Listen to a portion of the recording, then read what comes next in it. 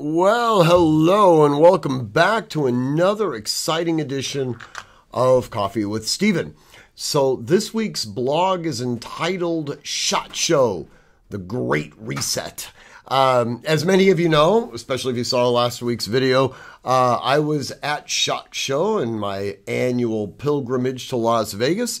And every year I do this blog, right, where we talk about some of the things that we saw at SHOT. And there were some cool things, okay? But I really kind of want to get into some of the little bit more esoteric aspects of SHOT. So one of the, and for those of you who don't know, SHOT Show is the, for lack of a better term, it's the firearms industry's version of the Detroit Auto Show, okay?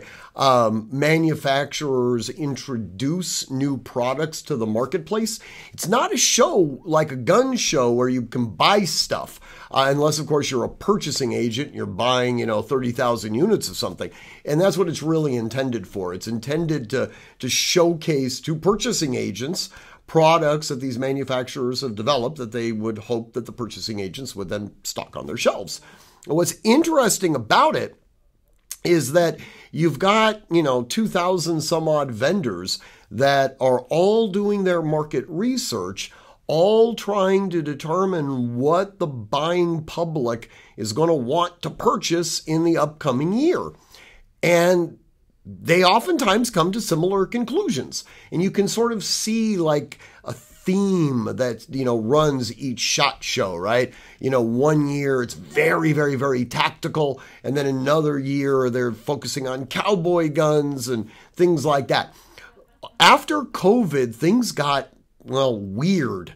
All right. You started seeing a lot of smaller producers that were making products that you just kind of scratched your head and you thought, why would somebody want this or need this, right? And oftentimes the manufacturers themselves didn't have good answers for that. This year, it seems as though we've kind of gone back, all right?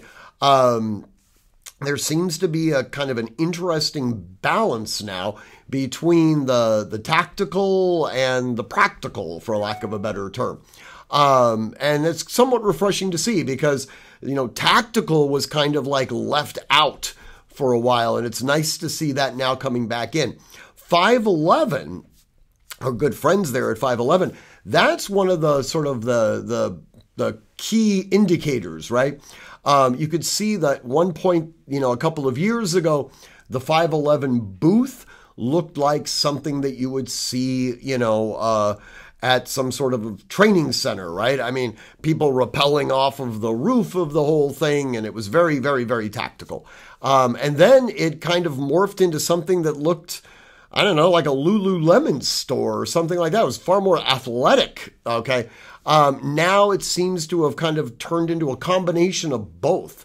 So anyways, kind of cool to see that. It was also interesting to see how the politics have changed. In the past, it was, I will tell you, and this has not changed, there's always been an overarching concept of patriotism. I mean, that goes without question.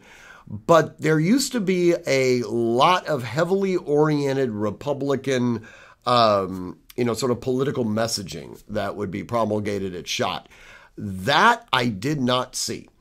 I didn't see anything supporting Joe Biden, I will tell you that. But I also didn't see anything supporting Donald Trump or Nikki Haley or anybody else for that matter. It was what I would say pro-American, but totally agnostic when it comes to partisan politics. That I think is also interesting. Not so much for the people that are the ultimate consumers of these products. Remember, it's not open to the general public, but to the people who are now working in the firearms industry. There seems to be a broader political demographic base that's starting to manifest there as well. Again, my own personal viewpoint is that is a good thing. Anyways, read the blog. I hope you enjoy it. As always, train constantly, train consistently, train repetitively, and train with purpose. Above all else, stay safe.